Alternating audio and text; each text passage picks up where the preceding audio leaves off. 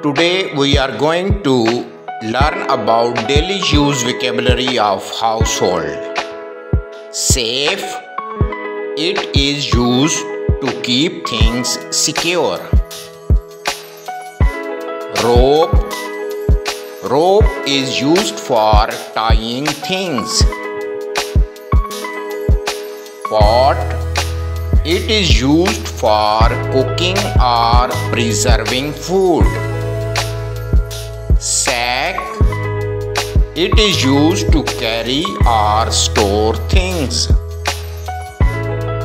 Basket. It is used for gathering and storage. Blanket. It helps to keep our body warm. Padlock. Padlock is used to prevent theft. Candle. It is used for ceremonial and light purpose. Chair. It provides support to seated person's body and arms. Key. Key is used to open the locks. Soap.